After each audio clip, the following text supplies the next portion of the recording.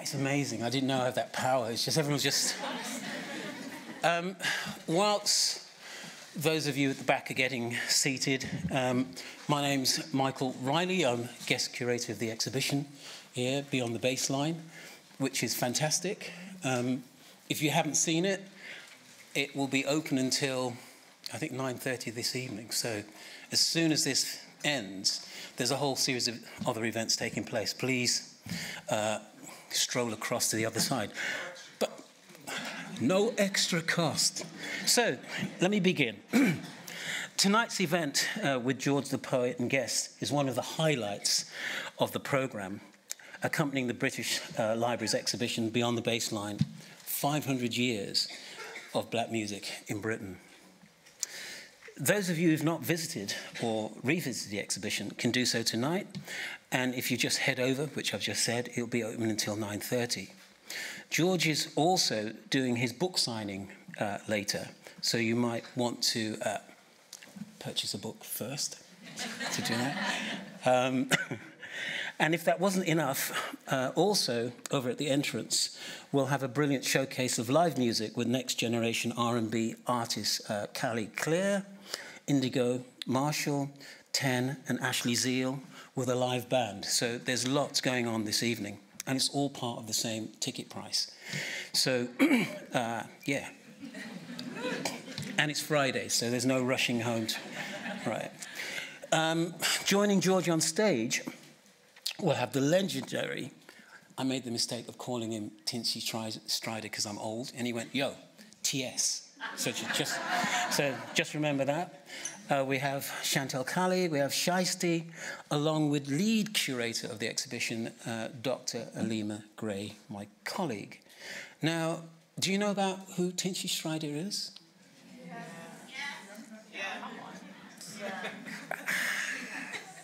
Sounds like I should explain. Tinchy is one of the founding members of the Rough Squad, who originated from Bow. And for those of you like me from Birmingham, that's part of London. It's also part of the legendary grime crew Roll Deep.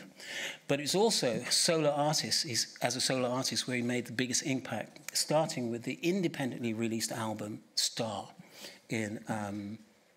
Star in the Hood in 2007, and going on to 3 chart-topping singles and an album, and as he reminded me backstage, and a #1.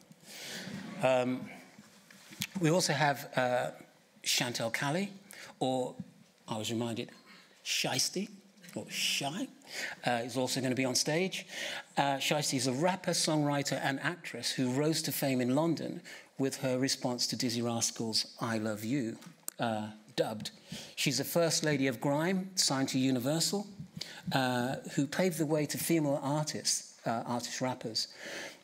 She toured at 50%, G-Unit and Basement Jaxx, and released her debut album, Diamond, in the Dirt in 2004. She made gaming history with her first UK artist. She made gaming history as the first UK artist with her own character in a game, which I think that deserves a round of applause. That's a big deal. Released on PlayStation and Xbox in 2005. Her Channel 4 TV series, Dubplate Drama, ran for 3 seasons, blending music drama with an interactive format that influenced shows like Black Mirror. As an actress, Chanel also starred in films like Legal, Activity, Adulthood, 90 Minutes, and Dirty God. She also modelled at London and New York fashion weeks. Most recently, she conceived and will lead in an upcoming new drama show currently in development with Fremantle. So really, really powerful female woman coming up. Female woman, what's that? Woman coming on stage. And then last, it's Friday. And then last but not least, George the Poet himself. Do I need to endure it? No. That means you listen to his podcast. Thank you. Okay, so without further ado, let's bring on our superstar panel. And whilst they're coming on stage, come on, roll on, come in.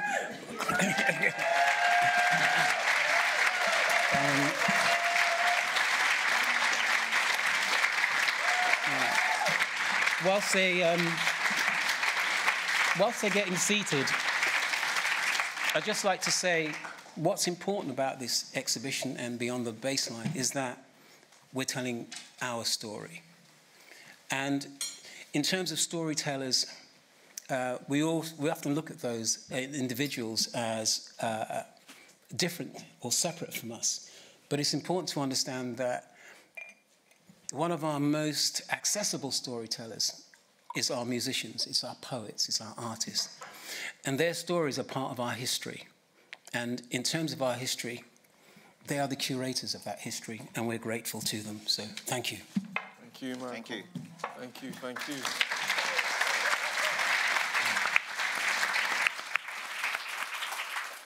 Blessings. Thank you very much for the warm welcome, and thanks to my esteemed panelists for blessing us and allowing us to have this conversation today.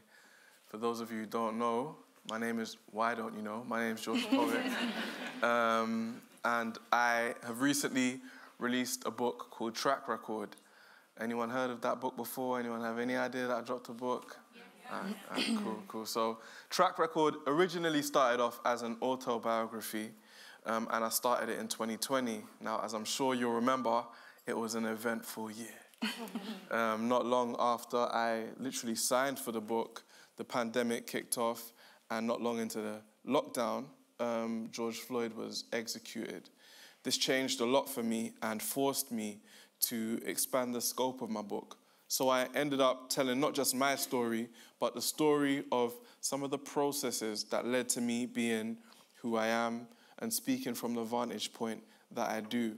Now, the people to my left are key people in those processes.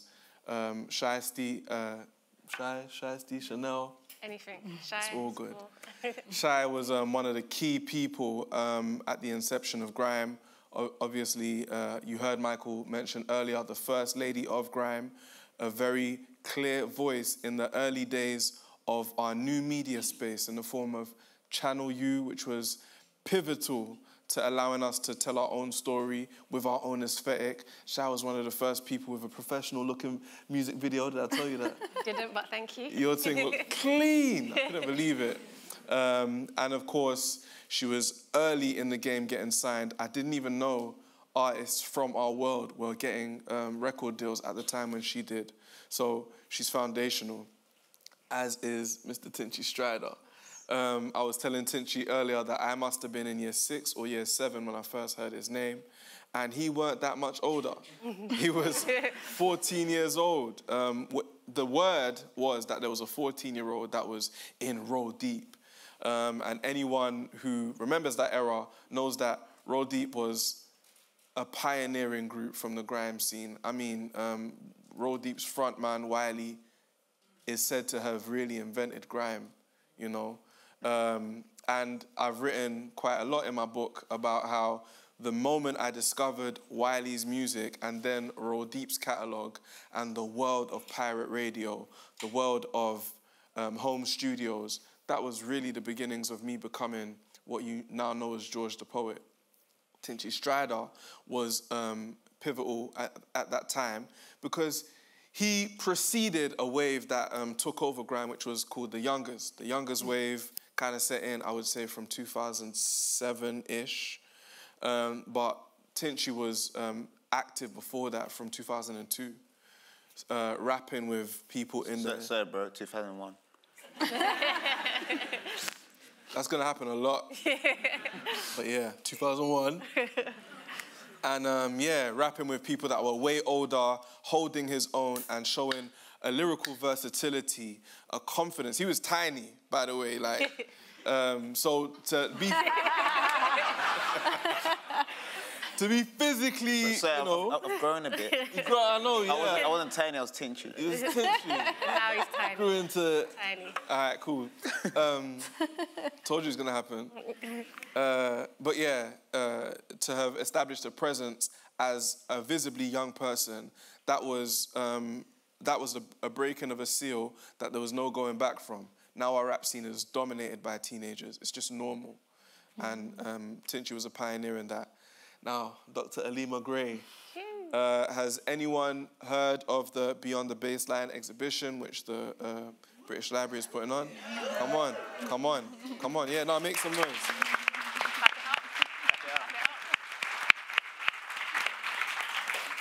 I had the honor of having a walkthrough with the brain behind the content of that exhibition, Dr. Aleema Gray. There's no doing justice. What I was saying to her after walking through the exhibition was that I wasn't prepared. And I'm someone that stays immersed in talking about black consciousness and black music.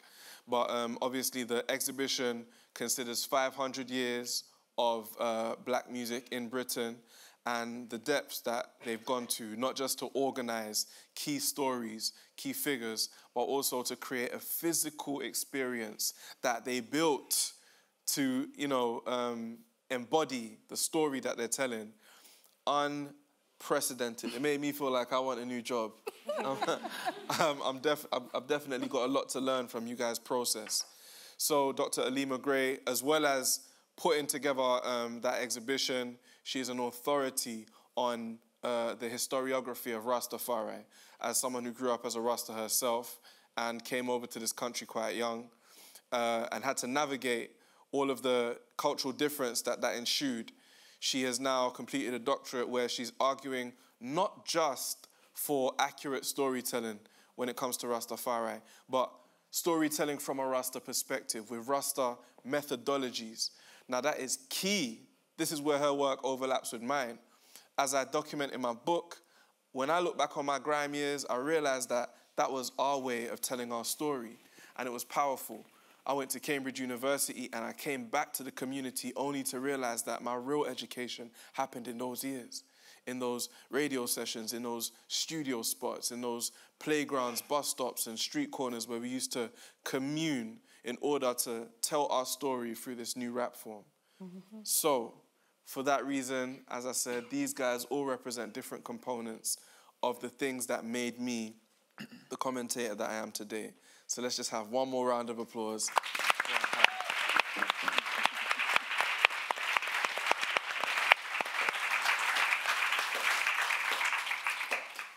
So one of the key themes that we've talked about, and I really want to get into when it comes to our music, is this element of DIY. We have a do-it-yourself culture. And I've always imagined that it came from us coming from communities that were not linked in with the state, and we're not flooded with private funding, so we ended up having to get it cracking on our own. Now, Shy, obviously, you guys had the TV show Dubplate Drama, which was, it was centered around the pirate radio scene. Yeah. Can you try to tell us what was the story that you were capturing through that show? So, I started off, obviously, as a grime rapper, so I didn't have no experience in acting or anything. And I remember we was coming back from one of my performances and my manager was driving and he's just like, would you like your own TV show? So I was just like, of course. I'm like, yeah, 100%. Because I've grown up in Hackney in a council estate, so even just coming to where I've got to, I'm like, a TV show? That's crazy. So I said, yeah. And so I met up with the director, Luke Himes, and he was just like, just tell me about your experience as a female artist, a musician.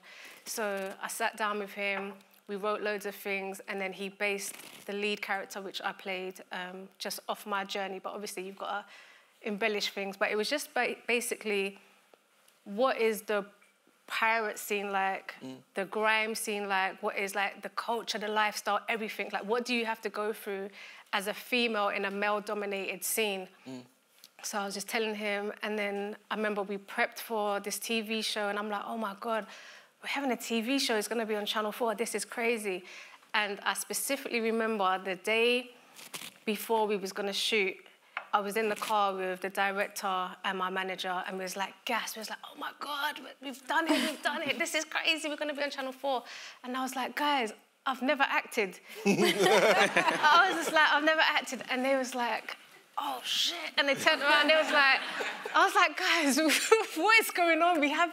I've never done no acting classes. They was like, oh my God, like, because we've been so busy just trying to get this TV show going, they totally forgot. And I'm just like, what am I gonna do? And it was just like, just pretend it's a music video, just pretend it's a music video. Yeah. You've done your music videos, like, you know how to act in front of the camera, just be yourself. So I was just like, okay, cool. And then the next day we was on set, there was like 100 cameras everywhere. They'd got like your AD, everything. And I'm like, just this is a music video, it's just a music video. But we done it, and because I'm a musician and lyricist, I just picked up like the script so easy, so I could just like look at the script and it's just memorized. So I was so grateful that I learned that from being a musician. So I just transferred like my music skills into acting, and then it was just like, yeah, it was just being on set with like your friends. The director was like, do you know any musicians that want to come into the show? So I was like, yeah, I've got this friend, Adam Deacon. Like, he messaged me, he's like, Shy, I heard you're doing a show. I'd love to be in it. Can you get me in it? I got him in it. We got Skepta. And it's so funny how grime is so influential, because this is not even made up. I don't know who this guy is at the front, but he's got a Boy Better Know t-shirt. Boy Better Know. And that is literally from some of the guys that I've come up with from when we were 17 years old. They made that brand, and this guy is just wearing it. So that's how crazy like grime is. But big up you, innit? We just done the TV show. It was about pirate radio station. And yeah, like I said, like how I come up in the scene, just in a male-dominated scene, how it was different for me, like getting on radio stations, on the Pirates, and the guys are like hogging the mic, so you've got to be confident, you've got to like take the mic as well with confidence and rap with them, like with Tinchy's and all this. And I feel like grime was so foundational for making me who I am, because it made me confident. It made me want to just step out of my comfort zone and try other things. Become an innovator in different sectors of things that I didn't even think that I could do, type of thing. So, and it's taken me across the world. Like, I'm just so grateful that I stumbled into music. Sorry, I bragged on. But come on, man. There's so much to say.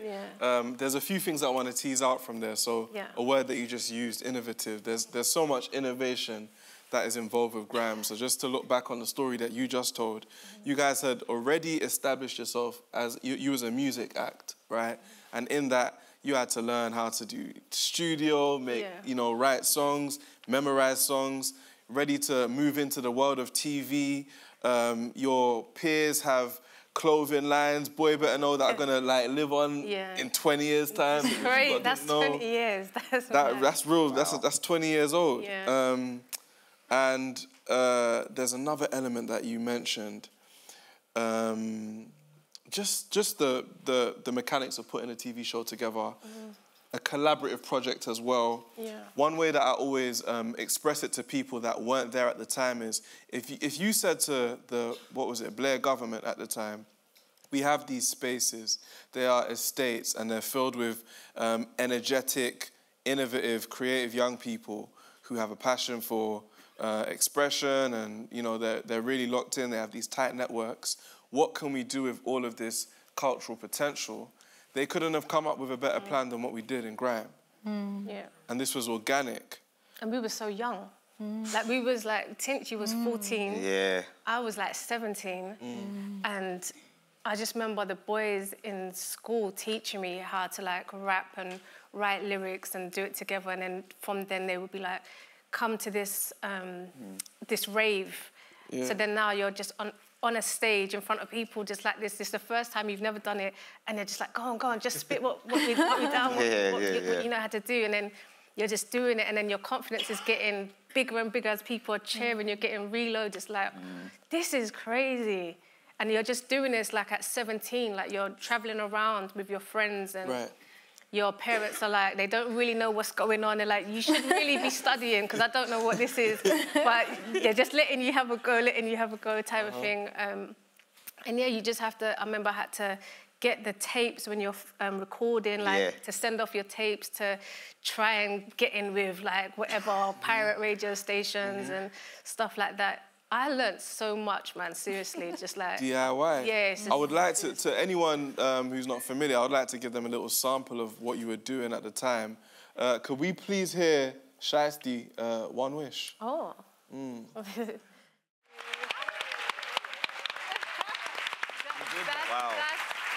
so mad. You know what?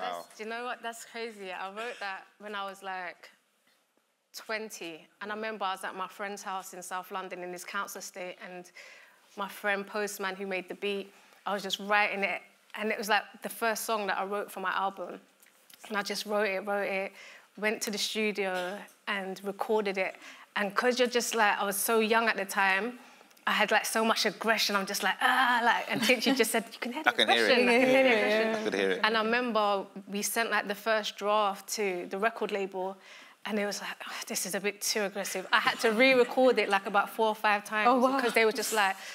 So that's the toned down version? That's the toned down version, and that's still, that's still aggressive. But yeah. Amazing. And it brings me nicely over to you, T. Right, so as we've already established, you were in, I think, 2 of the most foundational, legendary grime crews. So, Rough Squad. In fact, let me tell you the story that we got, like, outside. Okay. So I'm from Northwest London. Grime was born in you lot's home, East London. Yeah. Bo. Thank you. So... never take it away from Bo. And yeah, so there was Roll Deep. Roll Deep was headed up by Wiley. And I think they were either on one side of the estate or one side of the neighborhood. And then there was Rough Squad. And we heard that it was a crew of like Ghanaians. Is that true that you lot are mainly Ghanaians? Majority is Ghanaians. Okay, so but that you know was what? Majority is like, it's mostly Africans. We had one Jamaican. But we're all one, I guess. But literally, it's like all our mums knew each other as well. Okay. It's like, you know what's the thing like when there's a thing where it goes like, oh, hi auntie, everyone's your auntie. Yeah. Yeah, so again, it's really key about the networks of community that we build and that are natural to us, which reveal themselves in new ways as we grow up. And now we're rapping, so, you know, that these youths that I used to kick ball with or used to go to school with, now all of a sudden, we're linked in a different way. So, yeah, we heard that there was Roll Deep over there was Rough Squad over there, and you lot used to rap a lot, and you were just like the golden child. Around the same time as Dizzy, but you were even younger than Dizzy. Yeah. So, I don't know, how do you remember it? It was, for me, you know what, hello, everybody. It's like, I don't know, I guess because I was young, but when you're that young, I thought, I love MCing, and my brother was a DJ. We shared a room. So, like, my mum somehow allowed everyone to come make house tapes. I thought, Mum, and she like, it's okay. You're not outside. It's not safe outside. You're inside making music. Cool. Then writing lyrics and getting on pirate radio, it's like there's different levels to pirate radio. So I thought, okay, we're trying to get on that. I guess Rinse FM somewhere, Roll Deep, Pay As You Go, it was on there. Yeah. You can't get on there. We thought, we've got to start on the smallest, but it's all pirate. None of it's legit. So I thought, we're getting there and write lyrics and everyone's writing bars. But what kept us going is that, obviously, like, in-house competition. So, like, I got this new bar, and then I hear one. All right, cool, I like it. I'll come back. That's how we kept getting better. And then I thought, like, I'll go to other places and MC, and then I'm like, people know my lyrics. I'm like, how? I don't, even before I get to that stage, even like Shystie was saying, when you're writing bars, say, I didn't know what's a 4 bar, what's an 8 bar. I thought, okay, I write 4 bar, repeat it. That's 8 bars. Yeah. Okay, cool, could do that. And then you hear some other MCs, they got 32 bars and they're not repeating one line. Yeah. I'm like, wait, hold on. Yeah. You got to say, for example, Kano, he might do a 64 bar. Yeah. I'm like, bro, I got 4 bars that repeats. But then I realized that when you go to the raves, that's the one you get reloads. So, but the aim is who's going to get the biggest reload? Who's going to get a reload? And so you start getting reloads from house tapes to like pressing up vinyls yourself. Like you said, DIY. Reload is like when the audience demands that you start. Reload is like when everyone loves it, everyone goes crazy, and then rewind it, and then you're like, okay, so what now then? Yeah. I'm like, yeah, but no, they like you. I was like, maybe because I was the smallest one, but I was like, I was nervous, but somehow confident. I step on stage and always people's, why you got your hoodie on? I said, well, I'm hiding. Yeah. I'm pretending it's cool. It's not. I was just shy. I picked up the mic and I just saying my lyrics, and then bit by bit it kept building. Saying a lot of pirate radios and youth clubs was key. Go to different areas. We're from Bow, East London. We had one like Link Centre. A lot of people come from other areas to come to our youth club.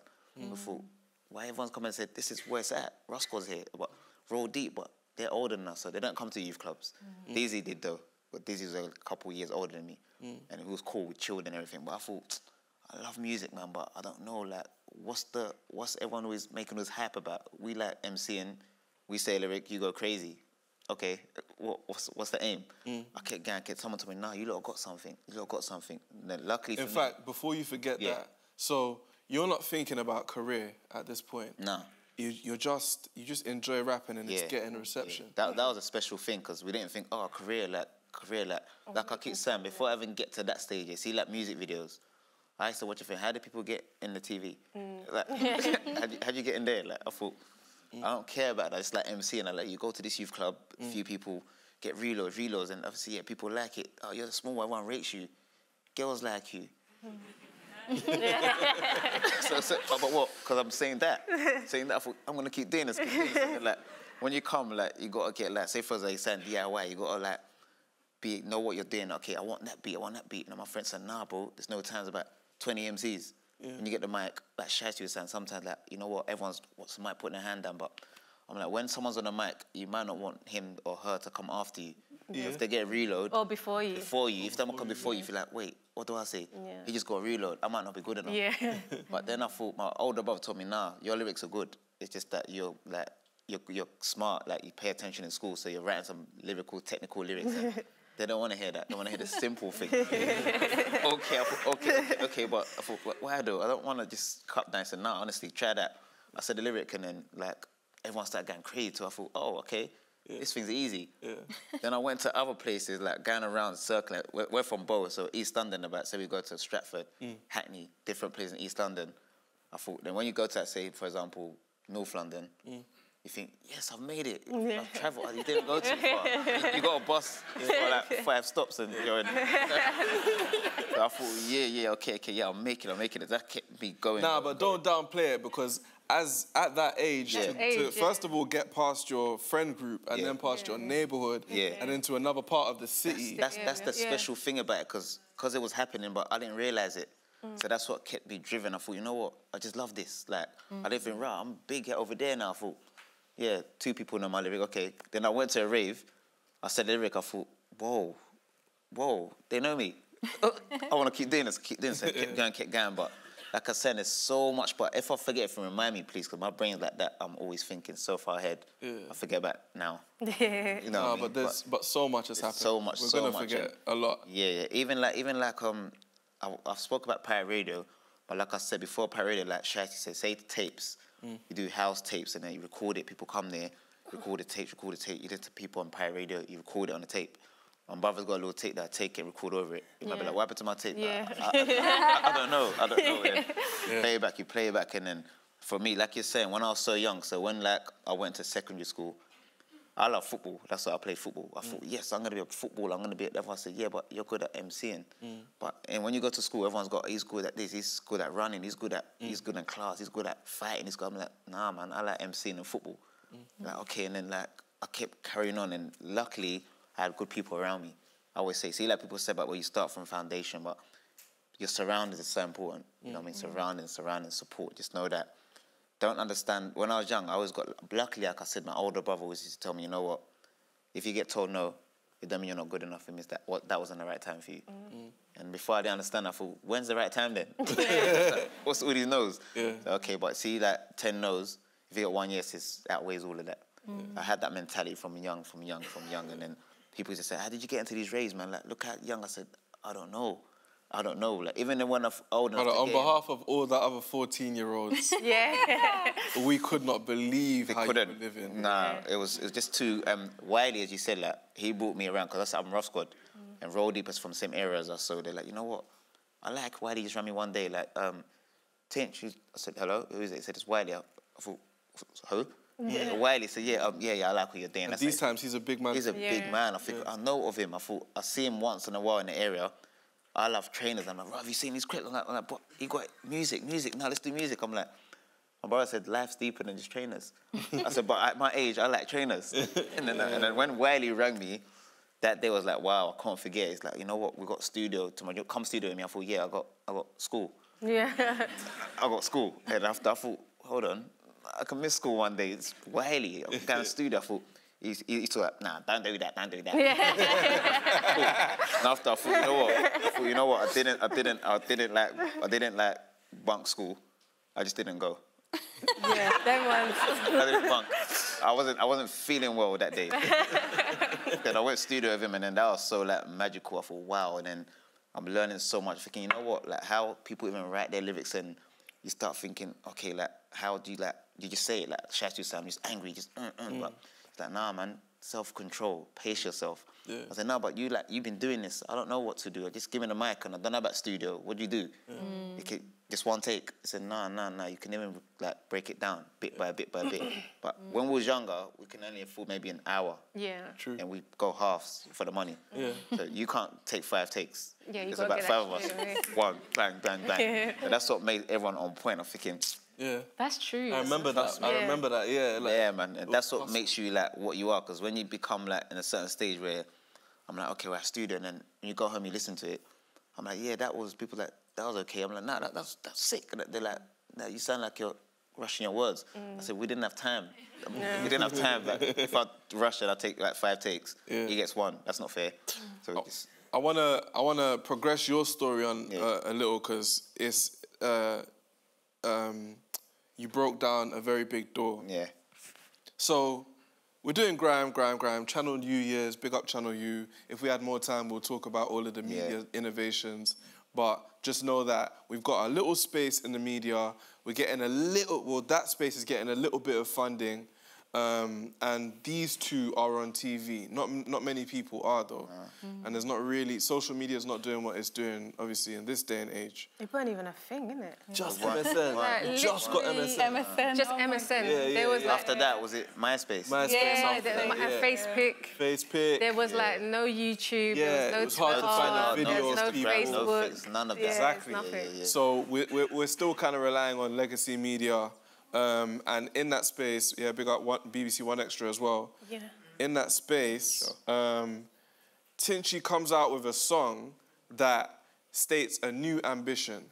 And the thing is, in grime, in rap in general, sometimes we just say stuff. You know, we're dreaming big, and not everyone follows through with their dreams. We're just young and expressing ourselves.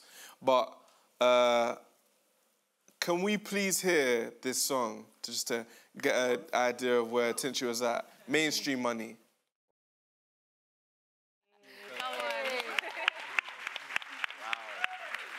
Wow. That sounds like it could fit in now. Wow. You know? Yeah, for real, yeah. Yeah, that sounds like it can fit. Wow. So for those who didn't catch it, the chorus is saying, this year I'm trying to get mainstream money. And as I said, we say a lot of things in rap, but funny thing happened with this one. Tinchy went on to get mainstream money. Wow. Wow, yeah. So just to elaborate a little bit, as you can hear in that track, it's rapid. He's rapping really fast. Yeah. And that's just a standard of what we did. Tinchy was very lyrical. Not all artists were lyrical, as he explained. You know, his rhymes used to be quite intricate, and it took for people around him to say, all right, dumb it down, make it more accessible. And he moved to a new style. I think it seems like you started to consciously think about, all right, I can rap. Everyone knows I can rap. Yeah. What else can I do? And I just want to run another tune which shows like the new Tinchy who plays Stryder Man. Wow. Did that one chart? No, but that's when I was independent. That's the first song of mine that got on Radio 1 playlist on a B list. Okay. So I thought, labels like, what? No one does this. Like, where the labels can't get an artist on Radio 1. You lot have done it independently. And I thought, yeah, but it's like, oh, I'm Stryder, man. So, You didn't say? Yeah. But you know what? Before we carry on, you say like even with mainstream money. Yeah. I said this year I'm trying to get mainstream money and spending babes and ice cream money. When you get to the mainstream, babes are not mainstream money. Yeah. That's what I was at. I thought, That's babes, aspiration. yeah, that's that. Remember he was saying he was obsessed with trainers, isn't it? So yeah. babes for don't know, that's still looking at that's assessing mainstream money by what you can buy. Yeah. Which is a whole nother comment on rap and consumerism, but we'll get into that another time. So not long after that, eventually you got a number one. Oh yeah. And then you got another number one. Oh yeah. And then one more number one. No, I think I got 2 number ones and my album went number 2. All right. Okay. Before the first number one, I got a number 3. Yeah. And then the next song was called number 1. They're like, so what if this one goes number 2? I said, I like making music. It's number 1 because it's about someone who's number 1, not about where I'm going to chart. Right. And it went number 1. And Right. I'm thankful though. I'm thankful. But that's a very telling story. That's very poetic in itself.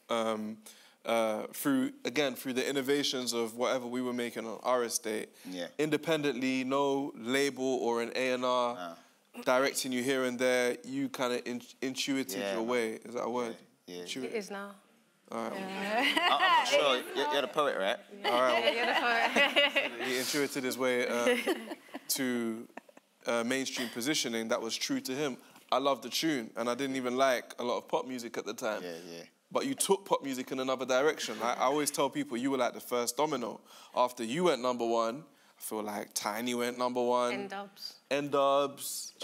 Chip had a massive... Did Uzi Daisy go number 1? Yeah, I think so. All right, so our scene all of a sudden started to get mainstream attention. Now, that was pivotal in my life because we had been MCs from, I don't know, for about 3 or 4 years up to that point. And for those of you who know my story, I was in a grammar school, which was predominantly Asian. It had a very mainstream, middle-class culture and ideology, very different from the world that we come from. And when me and my friends used to rap, me and the few black boys in our year used to rap, we got called, gang, we got called, laughed at by the teachers, laughed at other people. Now, we have something that is actually mainstream-facing. So it was pivotal. And the conversation around our music changes, which brings me nicely onto Dr. Aleema Gray. Where I feel like me and Aleema have a lot of overlap is, first of all, having to be someone in academic spaces where I feel like I'm carrying a whole deep story, a history on my back that many people in the institutions that I'm working with don't necessarily understand. I have to represent this story and the methods that they use to tell stories and understand who my people are and understand who they are and how we relate to each other. We have different methods. I left Cambridge and realised that rapping was one of our methods of figuring out who we were, etc. And Aleema, like you and I have spoken quite a lot about you moving through the academy and talking about Rastafari, your perspective, and often finding it an alienating experience because then people don't really know you. And you come back to your community and they don't really understand what you're doing out there in that world. But the music, at the end of the day, will center you and give a certain clarity and a fundamental truth to your line of inquiry. So, yeah, from your perspective, from coming from Portland, Jamaica, over here, right, as a young girl about 8 years old, and then moving through to become like a leading academic in your field, in history. Can you just speak to us about navigating that cultural world and the challenges of storytelling in that space? Yeah, I mean, where do I begin? It's a difficult one because obviously within FARI history, I always say this doing is a verb, is an action. It's not. I feel like the way in which history is understood today, and particularly in like school, is like boring. Like, what are you studying now? What are you gonna do with history? These are all of the questions. But from my experience, like understanding the community histories, like everywhere is history is a living thing. So in Jamaica, you have a lot of like oral history culture. I'm sure it's the same in, the African continent as well, where like things are being carried down and passed down through just the stories and the storytelling. So my understanding of history was just being in reasoning sessions, listening to the uncles and the aunties talking and being like, right, and hearing the music, you know, listening to, you know, reggae music is definitely the entry point for me. And, you know, a lot of the kind of conscious singers in Jamaica is definitely an entry point for me. But, yeah, it's understanding that I guess music has always been this, went hand in hand with this education. Facts. It's been this kind of educative force, whether or not you see it as that. So even when I think about, I was re-listening to your album this morning, and it was reminding me of when I was listening to your album back in the day, and there's like, a young girl that's like, when you try, like she's my little goddaughter. Oh, yeah. She done the intro. So yeah, that's what I'm saying. So that's very powerful. So it's kind of teaching you these education. So I was speaking to you about Christopher Columbus, you know, Burning Spear, and Christopher Columbus was a damn liar, and Buju Banton. So these are the messages that I had and I carried with me. And for me, without the music, I wouldn't really have been able to navigate all of these structures. So even, you know, coming forward to like be on the baseline and curating Beyond the Baseline, the thing that I was trying to think about is how do we curate something that helps as opposed to hurt? Because there's just so much unhelpful information, particularly about Black people culture, Black British culture, African and Caribbean heritage. And so it's like, how can we foreground something that's like helpful and that people can feel, like it's emotional knowledges. So, you know, when we went to the cyberspace section, and as they're talking, I'm like, it's a real thing, because it's like, in the cyberspace section, one of the things that we say is, you know, we're dreaming dreams through our laptops and mobile phones, and like, that's just the reality, but what society sees is something else. Yeah. But we're seeing, like, inside, we know that it's something else, you know? So it's like, trying to bridge that gap. Yeah, sorry. Sorry, it was so surreal. When you guys get to the exhibition, you're going to see the what do you call it? Cyberspace section. And in the display, there's things like a PS2 game. Was it a PS2 or PS1? Yeah. PS2 probably, a Walkman, and... Oh, my days. Your album's there, actually. Yeah. Thank you for that. With the Walkman. Thank you.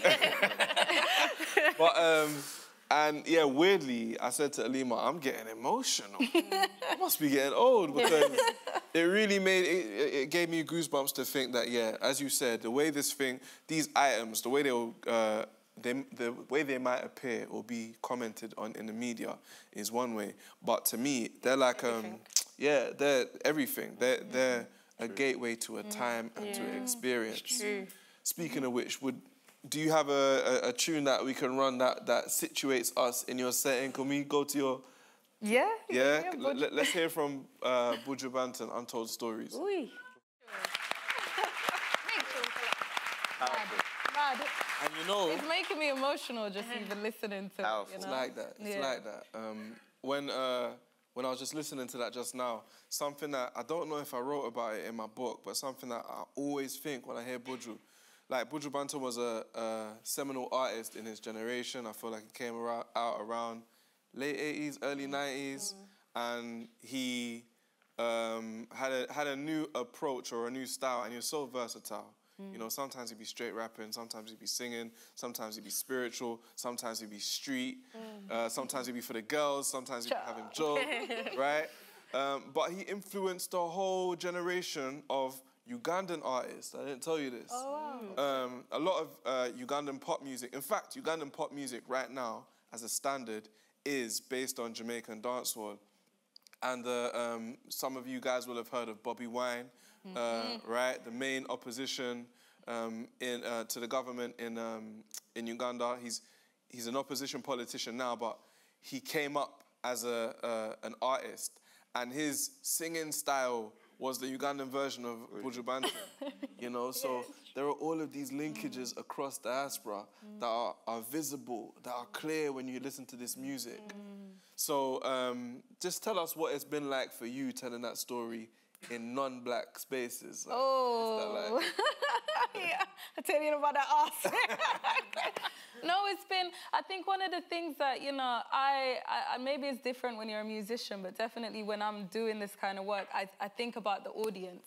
I think about who is it I'm in conversation with? Who do I want to be in conversation with? And I know for a lot of musicians, they're just creating and, you know, they're feeling the vibes and creating based upon what they're seeing. But definitely when you're curating, particularly within the space of the British Library, you know, although we have access to, you know, we hold one of the largest sound and vision collections in the world, but for a lot of people who look like me, we don't access these places, right?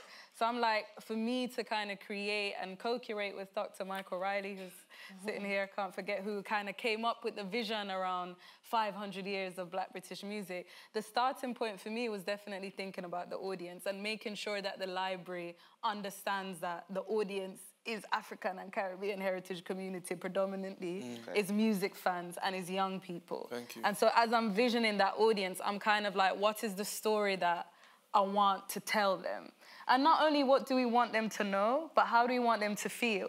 You know what I mean? So when they enter the space, it's not just about, you know, some people engage with the sound, some people want to read. I'm surprised there's quite a lot of people that's actually read. Yeah, but it's also about the feeling and the energy because that music is embodied, it's felt. So when you're looking at the objects, I want them to feel the different emotional journeys that we take. So we start in the ocean where we're looking at, you know, the early histories around African presence in Britain, and we kind of take that right the way up to you both, you know, all of you guys, and it's really a journey. But one of the things that, you know, we're kind of foregrounding in Beyond the Baseline is music as this conversation. It's a conversation that provokes, disrupts, connects, excites, but it's a conversation that lives within all of us and is kind of, there's a history, there's a present, and there's a future to it. So, yeah.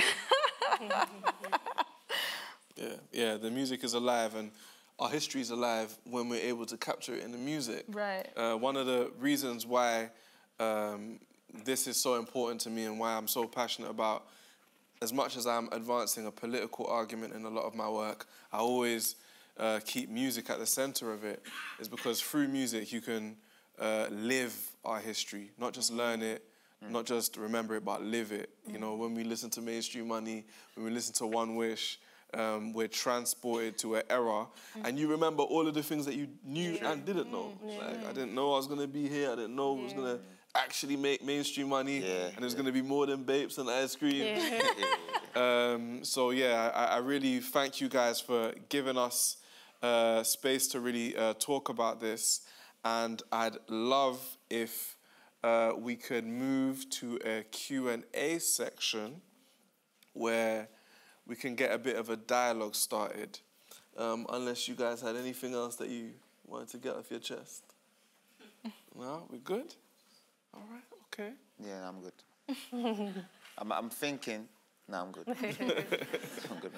Also, we've got shouts out to our online audience. We welcome any questions from online as well. Yeah, you lot always do this. So it's like, oh, I don't want to say nothing at first, and then we're going to be running out of time. All right, okay, there we go. Wow. Whole mic. Okay, crazy. Hi. Hello. Thank you for all being the incredible artists that you are.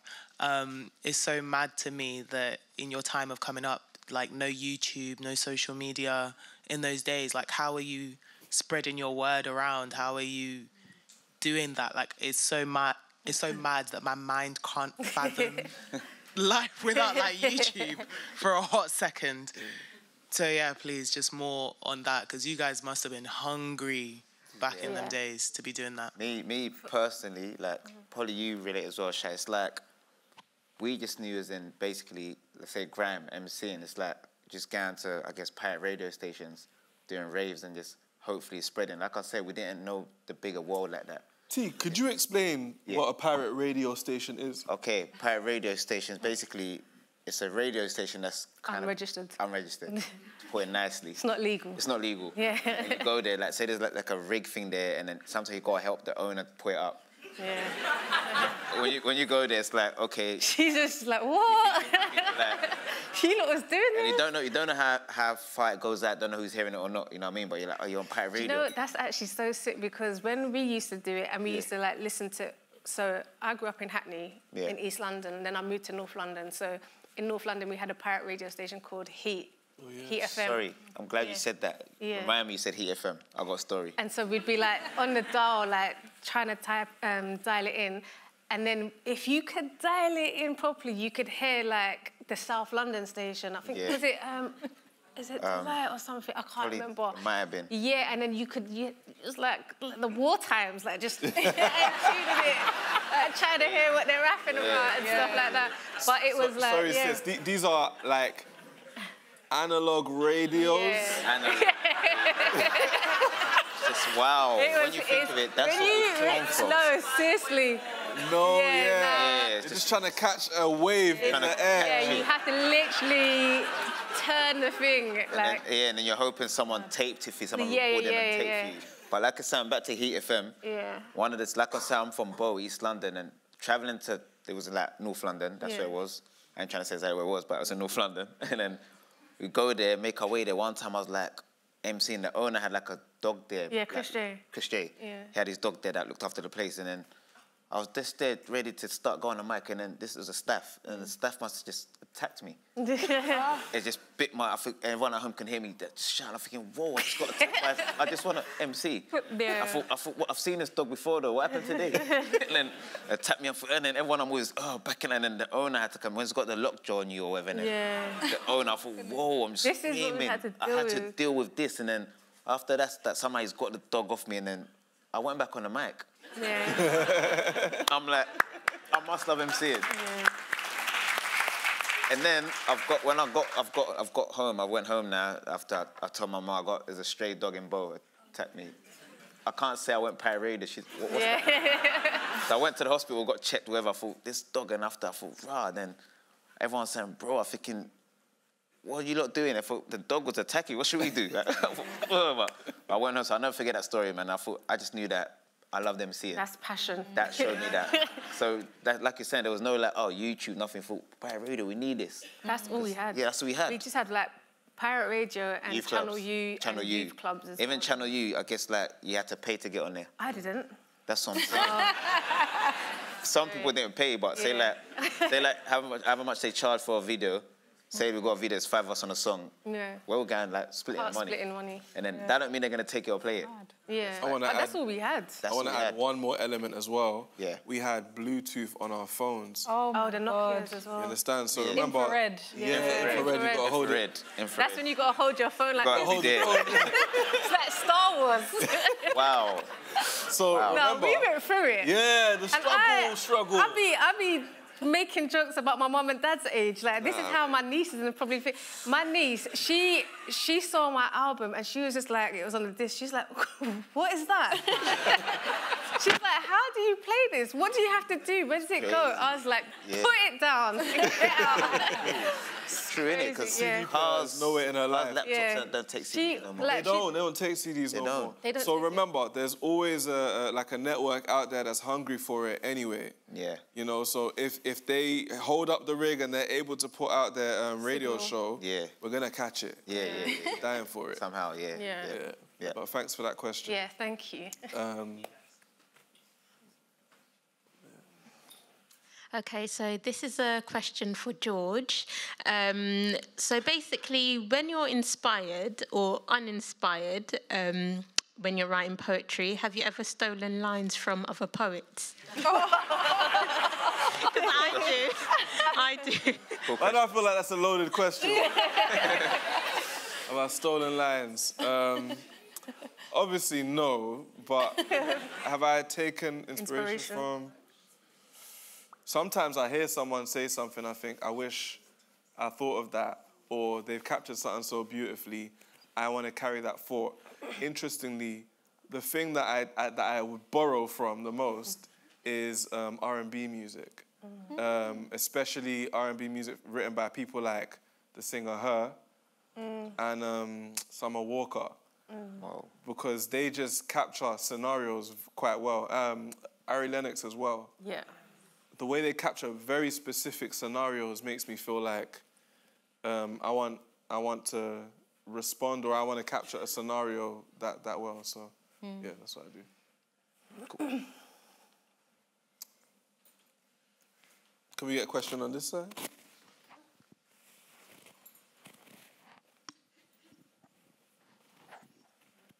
Good evening. This question's directed to Dr. Gray. Thank you for organising this exhibition. When I was going around the exhibition with a friend of mine just a couple of hours ago, it was really lovely to see the dates, the early dates of the presence of people of African descent in the UK and the contribution they've made to the music scene.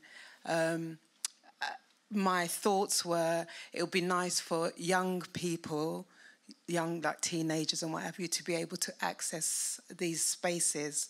The problem there, however, is in terms of cost and accessibility. So being that you're in the position that you are, my concern would be how would we get more young people to see these, access these spaces and feel part of the mainstream, so to speak, I'm referring back to. That's my main concern anyway. Okay, thank you. It's a concern that we had many conversations with as the program was developing. The library has, I always like to say that, you know, the way how I kind of work is very much like a circle, and sometimes institutions can be a square. And not a lot of people, unless you work on an exhibition, appreciates just how much isms and schisms and processes that you have to go through to approve every little thing. It's insane.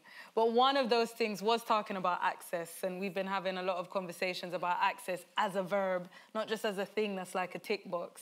So this show is different from library shows in that there is a cheaper ticketing cost, but there's also like pay what you can days, which is the first of every month. So tomorrow is pay what you can. There's also like, if you're under a certain age, under 14s are free. So there's like different kind of price tags that we had to work collectively and collaboratively, you know, because obviously heritage institutions need to fund themselves as well.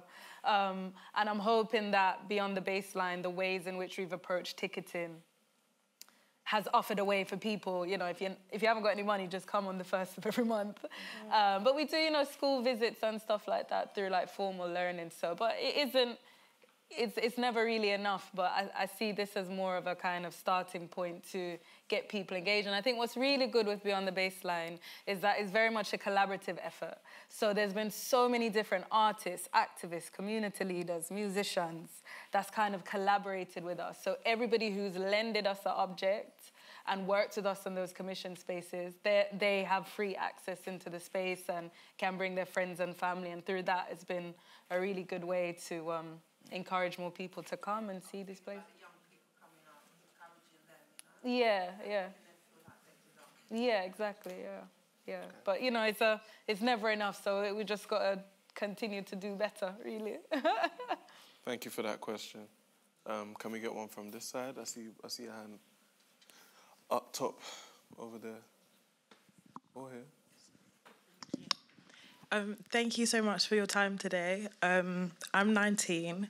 I actually used the lyrics of Cat D when I was trying to run for school counsellor, and I reworded them to like kind of make it make sense for Oakdale, which is my school, and it made sense because I was with young people and they kind of got where I was coming from. But I feel like as I've grown older, being in new spaces and trying to reference things from like childhood or from culture and having to explain things a lot, like you guys were explaining what a reload was for people that didn't get it. How do you handle constantly having to like explain things when people just don't understand cultural things? Yeah, thank you. Thank you for that question. I would say for my part, I consciously stepped into a role of explainer. Maybe not consciously. Remember, I went to a school where I was a minority, like the smallest minority. So I ended up having to translate a lot. And now that I'm thinking about it, that was uncomfortable at first. Especially I was dealing with young boys, you know, like a lot of insensitive, inappropriate jokes being made all the time in quite a racially charged atmosphere. And I think that maybe early on made me a little bit resilient and made me determined to set the record straight. As I was saying, when Tinchy went mainstream, I felt vindicated. I felt like, yeah, we weren't just bluffing. We were working hard at something, and people are recognizing. And now when I look at your generation, I feel like Black British culture is mainstream. It is almost the standard of youth culture. Yeah. And again, that's a lot of work went into that. Me and Shystie were joking earlier about how, as MCs, we went long stretches of time broke, not making any money out of this thing. But you've heard all of the things that people branched into. So because the culture has spread, and because the culture comes from such a specific experience, I have felt it incumbent on me, being in different worlds, to explain what I can and translate what I can. But for those who didn't necessarily sign up to that, it gets exhausting. And I don't know if anyone else wants to say something about that. I kind of, it's not really much to add to that, but like you're saying, especially like with the reloads thing, I was in a place where, like you're saying, when we was in it, it felt like it was the norm. Cause I was learning, what's a reload? And then people said, nah, it's a reload, and it's like calling it forward. And so reload and forward is two opposite things, but they meant the same thing. I realized that it comes from a culture, I guess, from like Jamaica, so now forward, you watch a lot of things, and then I understand that, pull up, forward, reload, rewind, so many things. And so I understood where, like, you learn something new every day, but the best thing about it is having conversation with people about it, because I'm always thinking, even when I'm explaining to someone, I'm learning myself as well. And that's what level we got to it for, you know what, even like you're saying, when they got to the mainstream, they don't know what reload means, and that they're just like, oh, what, that song's catchy, man. They just know the hook, they want to sing along to that. But for us, you're like, you want a song to get stopped and rewinded, but when you go to certain shows, you can't reload it. It's like, it depends where you're at, but I guess every situation, every step you're at, different chatting, different questions, and you just have to learn how to have the right answer at the right time. Yeah. Very true. Thank you for that question. Yeah. I'll leave it to you guys. Thank you. I feel like I got an exclusive episode of George's podcast, and it felt good. I think that I wanted to ask a question that just around what I've been already thinking about and trying to link it to music. So, like, I saw a video of like a protest in Sudan where there was violins and trumpets and like all different instruments on the front lines of the protest. And I'm studying at a university where there's drums, they're encamping at the protest, and there's drums there. And I wanted to ask you lot, is there a song that says protest or revolution to you? Like, what is a song that comes to your mind?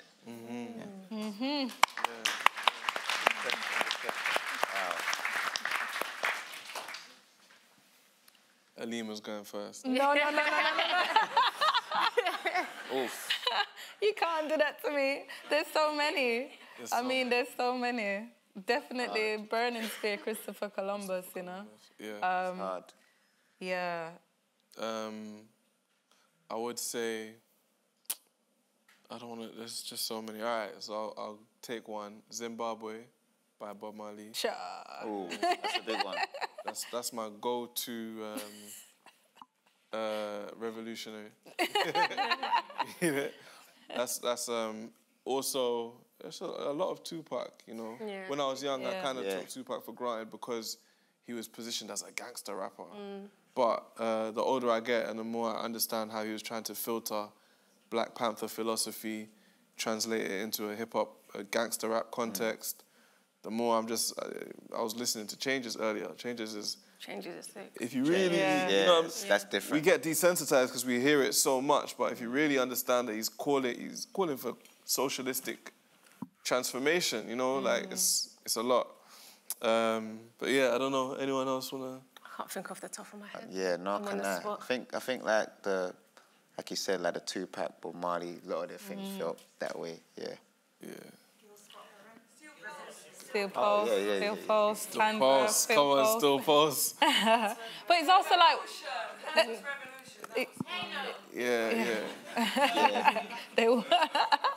Everyone's got their own one. Like Low-Key's whole catalogue. Low-Key. All of Low-Key's Palestine songs. Free Palestine, so make sure it gets said.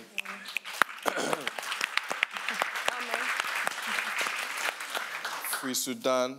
Yeah. Congo, free Haiti. I was listening to some Sudanese rap from the front lines. If you tweet me, because I never remember the name, but there's someone that goes around to conflict zones and records rappers just spitting. Like, it's crazy. So yeah, at me or something, and I'll send you the link to that. Let's get these questions in. Can we get some from this side? Thank you. We're gonna need to start getting some at the back as well. Sorry, I know we've been neglecting you guys. Good evening. I just want to say a quick thank you and a little precursor to how I ask questions, because sometimes it's a bit... I give a little context to the question and I'll leave it right at the end.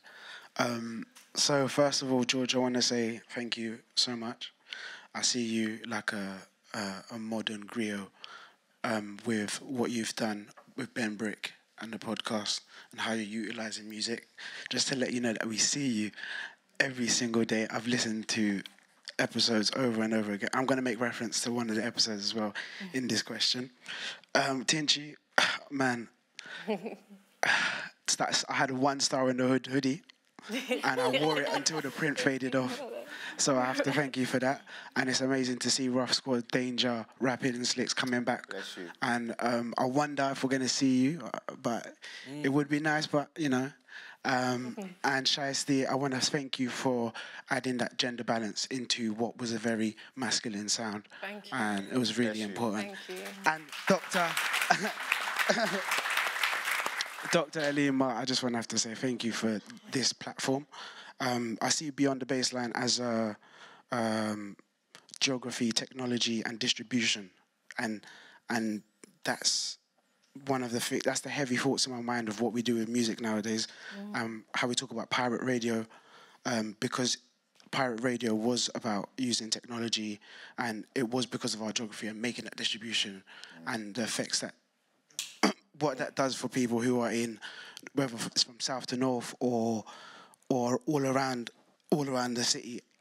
And the technology that we learn from doing that. I used to learn how to get radio signal from a hangar. You know, that's physics. That's physics. Definitely. You know, and that's because of people like Tinchy. That's because of people like all of you, MC Shystie. It's because I want to hear people like you. So I had to understand this stuff and how we're talking about infrared. That's science, you know. And George, you have an episode, Songs Make Jobs, and you talk about how we can utilize music beyond being the artist and what that has. So my question is really about, to quote like an academic, C.L.R. James talks about speculation, and I'm thinking about how we can listen deeper to draw out more of a substance from music, you know, so we can get like almost our own sonic vocabulary, you know, like how DJs interact with music now. They're making songs talk to each other, or how even the technology of sampling is educational, you know. So I wanted to know if you guys have any ideas on how we can use music as a methodology to be more critical in our own lives. With Dub Plate Dramas, Shystie, you put music to scenario, so we could see that. You know, that's one way, but I'm thinking nowadays it feels like these lyrics need to do more. And I'm not saying every artist needs to be super conscious or whatever, but I want to say like, you know, when you reference a bar and that bar just helps you, like, this bar helped me in a job interview, and this is meaning condensed down into sometimes vibrations, sometimes into words. So I just want to know what we can do with it other than just dancing and, you know, and flexing, you know. Thank you. So thank you so much for that question. That's a good question.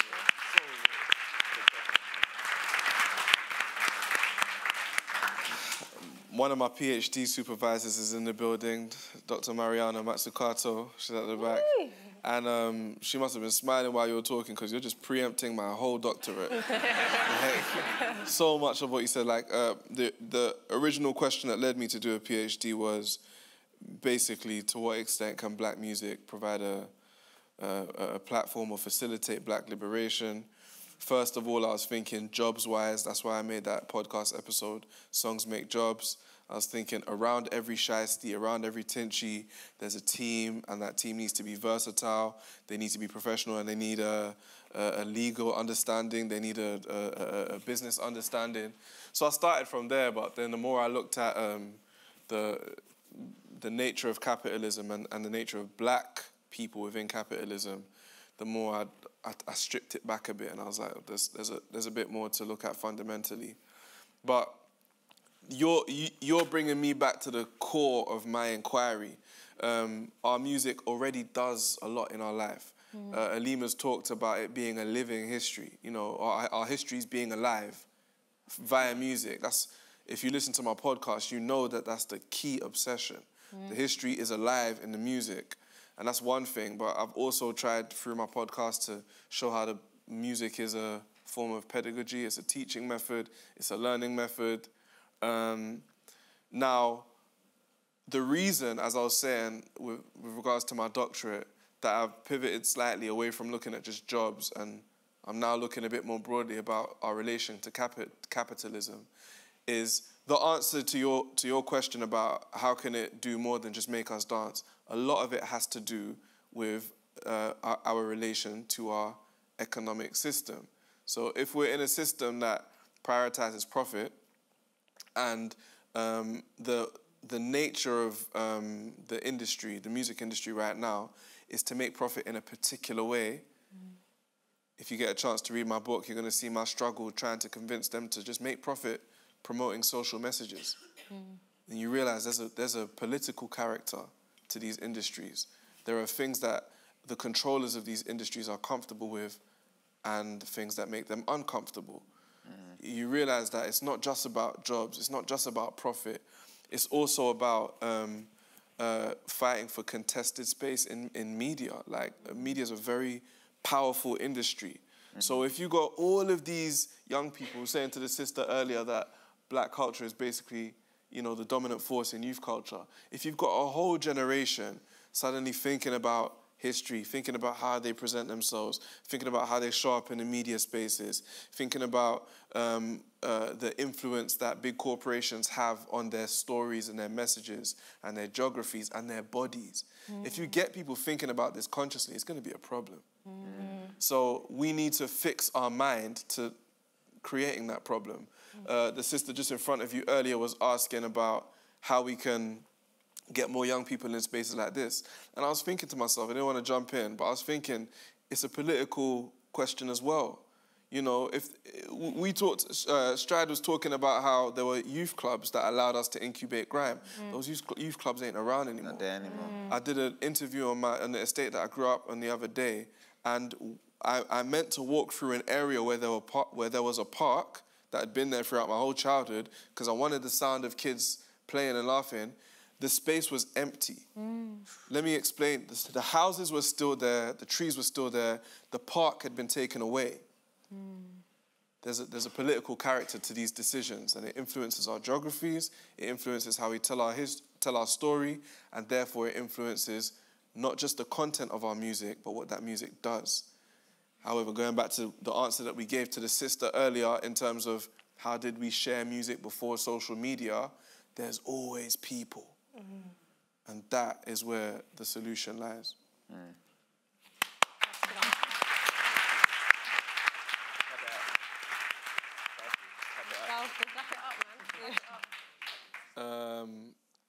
Boy better knows Ben had it. But wait, sorry, we need questions at the back. I'm sorry. Hello. How are the algorithms shaping the black British music? Thank you. I'm gonna, unless someone wants to jump in first. I ain't got an answer.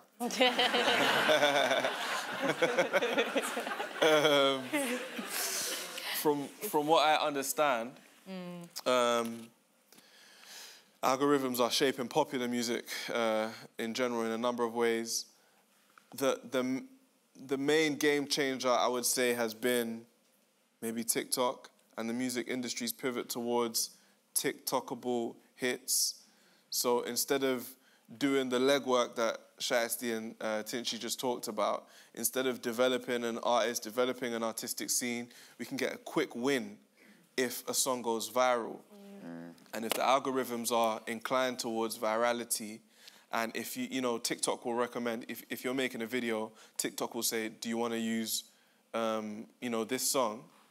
And your video is going to be preferred over other videos if you use a song that TikTok's recommended. Now, all of a sudden, everyone's trying to sound like TikTok, right? So that's one way in which the algorithm influences things. But also, going back to the political character of a lot of the media organizations that push black music, if you've got a moment or a generation or a wave of music that has a particular slant, a particular character, and you want to be creative outside of that, this is what I found in my career. The algorithms that favor the bulk of music are going to overlook you. So now you've got to find hacks, you've got to find ways around it, which is one of the reasons that I ended up making a podcast instead of continuing to try and make songs in a climate where, because I don't sound like everything else, I'm going to be overlooked. Then the conversation is going to be that I fell off, or I wasn't able to survive in this context, where really I was just resisting going along with the crowd, and the algorithm was making it quite difficult. So in the same way that Shystie did a TV show, Strides was able to do his clothing and all sorts, we have to diversify, we have to pivot. But yeah, thank you for the question about the algorithm. I think as well, just like, I guess it also chimes in with some of your questions where he's talking about deep listening. I think there's also an educative aspect of it, which is a lot of the work that, you know, Michael with the Black Music Research Unit is kind of leading on in terms of when you tap, so for instance, an example of that is when you Google Black British soul singer, Amy Winehouse comes up. Wow. So there's an issue in terms of how this right here is being understood within research and within the academy that, you know, we're trying to navigate. There's not really a lot of people that's publishing work, that's understanding, you know, black music, black British music. And so what that means is that this technology is actually is controlling and reinforcing things that are not true. So there's also an element of those of us who are in university and can manage university to publish more, to kind of counterbalance those damaging narratives that's being put forward. True. Thank you. All right, let's go for one more question. Somewhere at the back, somewhere. One where? Yeah. she wants it. Right. Might do more than one question. Yeah. Hi. I just wanted to see if you could provide some insight into this new wave of like drill music and this kind of glorification of sometimes quite violent music in mainstream media and the effect that that can have on the youth and wider society. The short answer is grab my book when you get a chance. I talk about this quite a bit. But yeah, there was a turn, all right? There was a turn at the late 80s, early 90s, where this new form, this rap thing that we were coming up with, it went from something diverse. There was feminist rap, conscious rap, Afro-conscious rap, all sorts, to just gangster. All of a sudden it became gangster. And this coincided with the entry of the major labels into our scene. They brought up a lot of labels, or boutique labels that used to make hip-hop music. The music became less diverse. It became a lot more violent. NWA saw huge success, and from there, it was kind of decided that the standard was going to be that the black man in music, in his highest, most commercially appealing form, was going to be a gangster. So that's the element of this problem that is top-down, in my opinion. Labels made a decision that this is what the model of black masculinity that we're going to double down on. Going back to Aleema's point about how other people define what is real and what is, you know, authentic, and we have to struggle through these external definitions. How it translates to the modern day is that increasingly the standard has become to be a rapper, again, I talk about this dilemma while I was growing up, and it would be interesting to hear it from Tinchy's perspective. To be a rapper, you've got to be performing black masculinity in the way that American gangster rap makes normal. Interestingly, I saw the parallel happen with Jamaican dancehall. It would be amazing to hear Aleema's perspective on it, but again, I talk about it quite a lot in my podcast. But it's a complex interplay between young people trying to speak to or trying to emulate the media that they consume, trying to navigate an increasingly dangerous environment that has all of the social supports and the community-centering practices stripped away from them over and over again, and the situation just being left to fester. Yeah. And the only response being a repressive one, one of force, not one of nurturing and, you know, real community work. So it's a multi-layered problem that is compounded by the incentives of the music industry to continue investing in harmful images that black people don't get to dictate for themselves more time. 100%.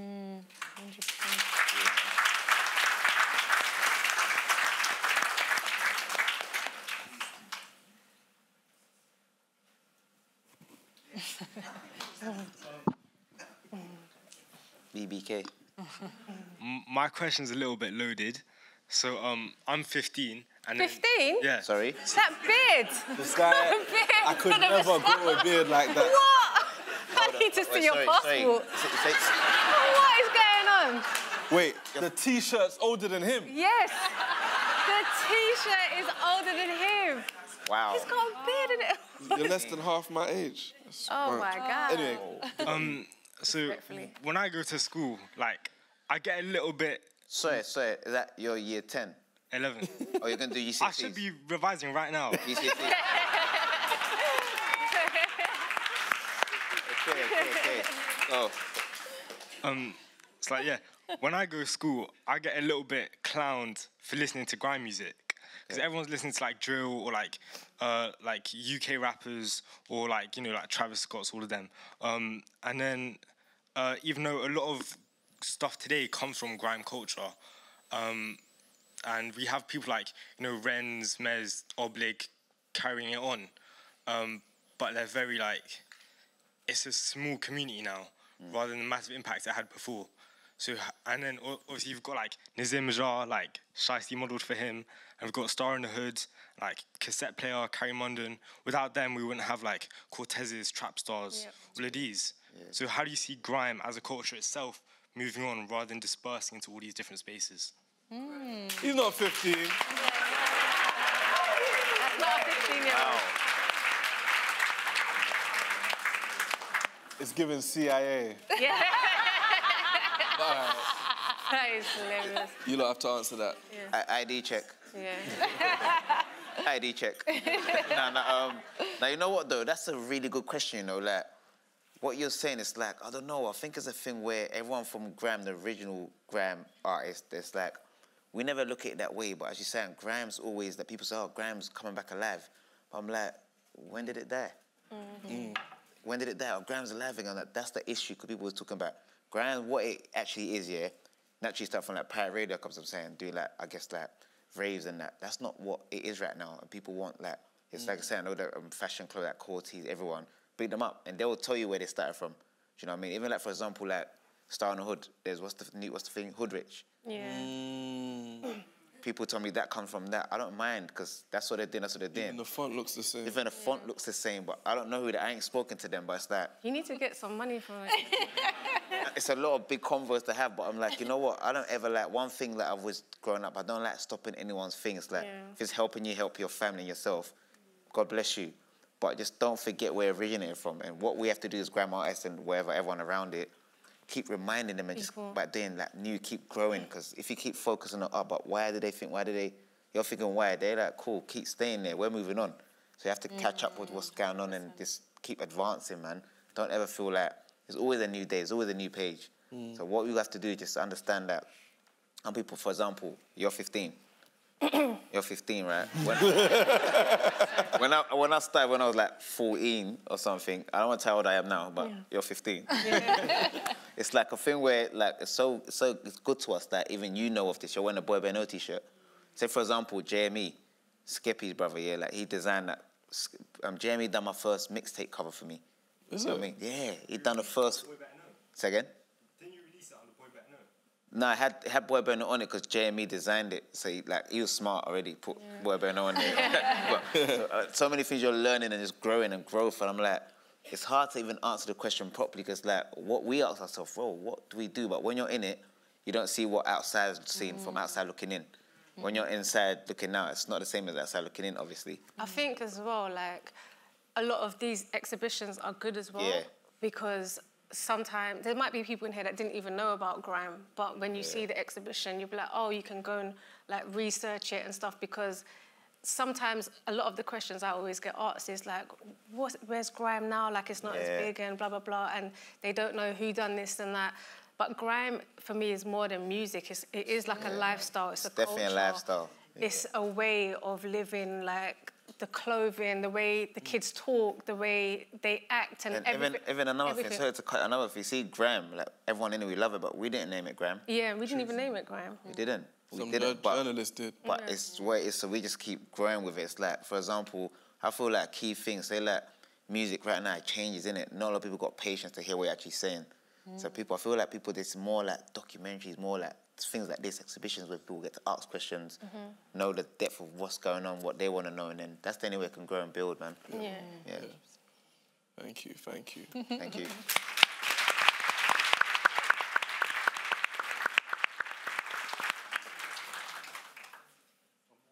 One more, no, at the back, man. I'm sorry, my brother at the back, Ben had his hand up. Last. No, right at the back, not you. Behind you. Oh, no. Hit me up afterwards, bro. Yeah, thank you. I was just traveling in Australia, and when people would hear the accent, they'll show you so much love. You know, you're from London, they'll wanna, do you wanna come listen to this grime? You know, so I saw the impact of London culture, of grime in the rest of the world. Yeah. So my question is, how could we, because obviously all you guys there, we want to show the younger generation like, yo, your impact is bigger than your situation right now.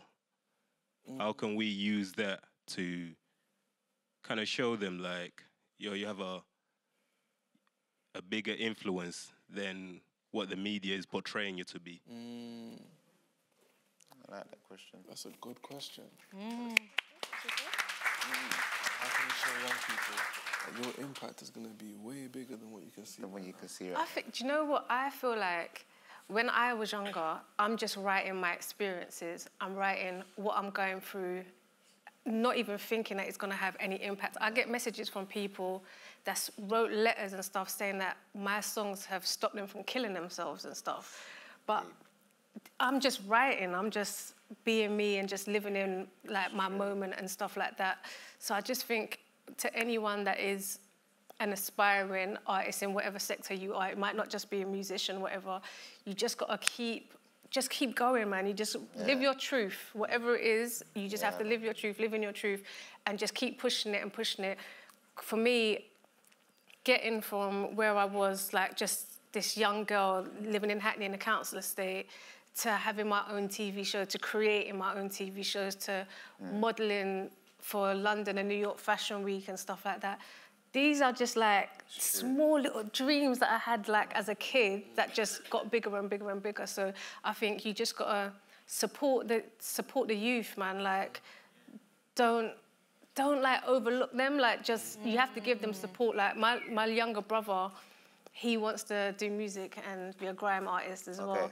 So I'm just like encouraging him because I know if he sticks at it, where he could get to, especially with me behind him, I'm going to be backing it. I'm making sure he experiences some of the experiences I've had and more as well. So I just think the youth, that's our future.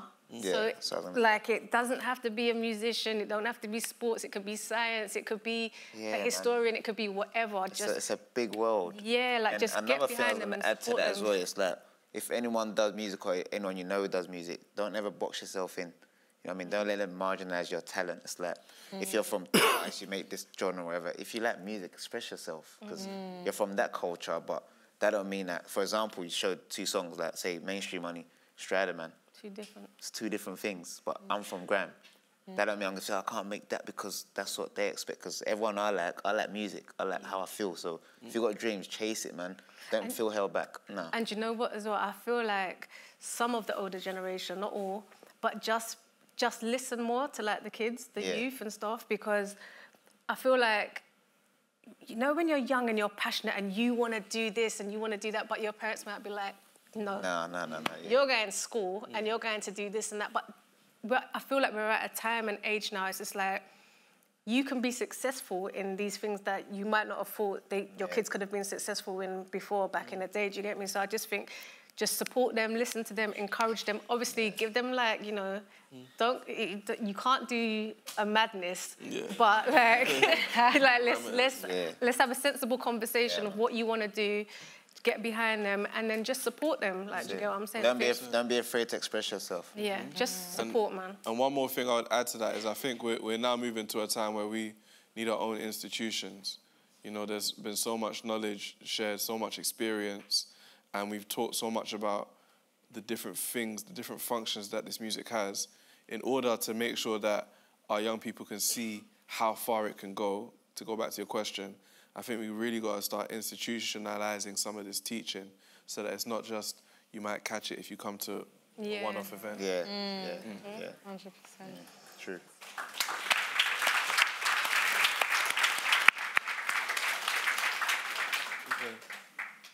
On behalf of British Library, I want to thank everyone on the stage. Amazing. My colleague Aleema, Tinchy,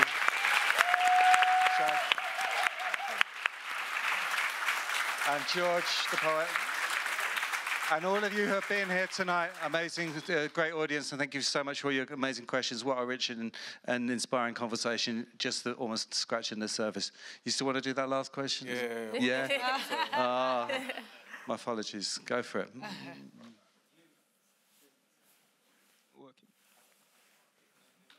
Is it working? Hello? Yeah, go. All right, cool. Thank you all for your time. Thank you. What I wanted to ask you was essentially what you just brought up last minute in terms of the institutions. You've mentioned how you help us and how each and every single one of you has pioneered something and created a space that was not here 10 years ago or 20 years ago, and created jobs that weren't here 10 years or 20 years ago. So how can the young people behind you assist you in that? How can we unburden you with that?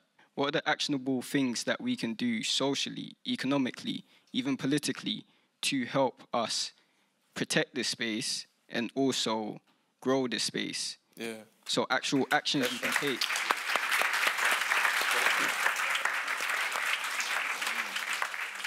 The number one thing I would say is start using the music for more, because right now, everyone is like trying to get signed, trying to get money. I do understand that.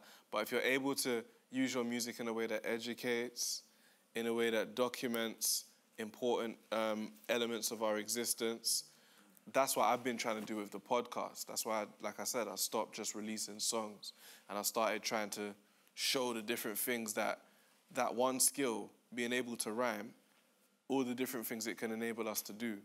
So hopefully you see the different directions we've taken it in. You sympathize with our position. We don't have an institution right now.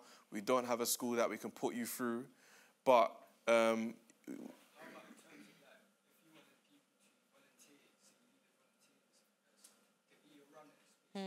yeah. So that's a real practical question. How can people volunteer, develop internships? And that's the kind of thing that because we are from a creative community, we're never too far from an artist where you can pitch that to. You know what I mean? Like a lot. I know a lot of people that got on that way. I've worked with a lot of young people that way who just came up to me and said, "Look, I'd like to help with this. I'm good with that. Let me know," and we get it cracking from there. Yeah. So yeah, that's definitely part of the tradition. Okay. But yeah, thank you guys all. Sorry if we didn't get to the questions. We'll get the timing. Oh yeah. I'll be signing books. you.